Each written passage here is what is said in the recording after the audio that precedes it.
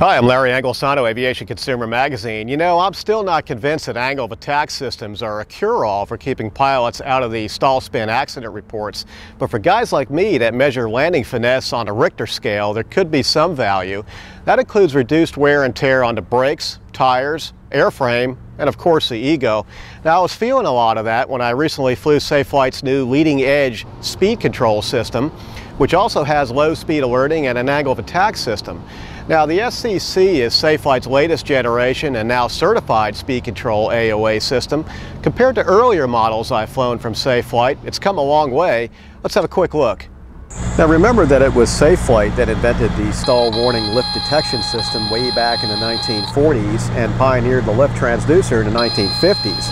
Now, this new SCC speed control system leverages similar leading-edge wing sensor technology, and Safelite says that using leading-edge lift transducers is the most accurate way of measuring angle of attack because the system is accurate regardless of aircraft weight, wing loading, turbulence, or wing flap configuration.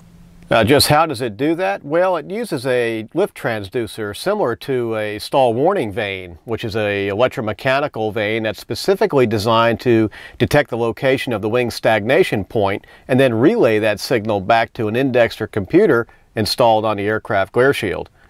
Now, if there's a downside to measuring a more accurate AoA by referencing the wing stagnation point, it's the effort that may be required to mount the lift detector on the leading edge of the wing. On many aircraft, this will require cutting of the wing's leading edge to mount the sensor.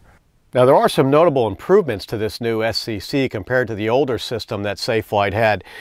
For instance, the old mechanical AoA reference marker has been replaced with a new LED marker. That's a scrolling white LED arrow on the right side of the indexer, and it's used to designate a pilot selectable AoA reference.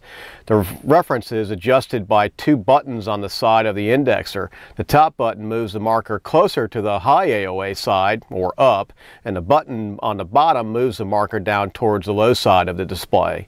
As my luck had it, and with an amused cross-armed Ken Bannon watching shotgun in Safelite Cessna 172, I flew the SCC on a pretty gusty morning, which was actually good for comparing it to the round dial airspeed indicator in the Cessna. Now, my takeaway is that flying the SCCQs was more intuitive for dialing in the correct speed for the conditions, including takeoff and climb.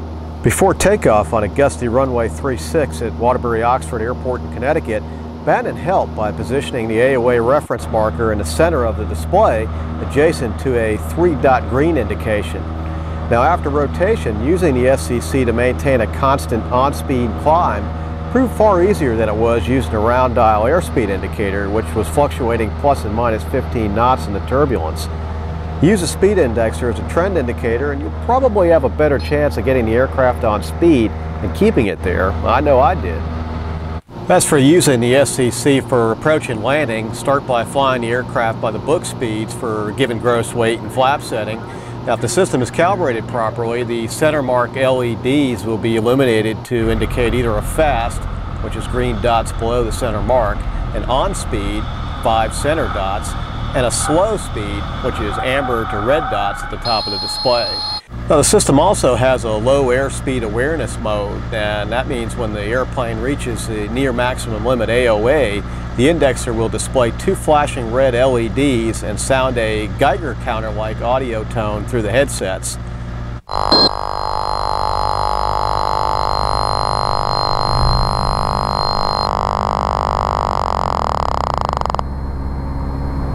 Now, Safelite's SCC is not approved for any Fiki aircraft. Those are aircraft that are approved for flight into known icing, and applicability is determined by the presence of a Safelite stall warning system. Now, the approved model list is pretty substantial, including common single and twin engine models from Beechcraft, Cessna, Piper, Mooney, and Grumman.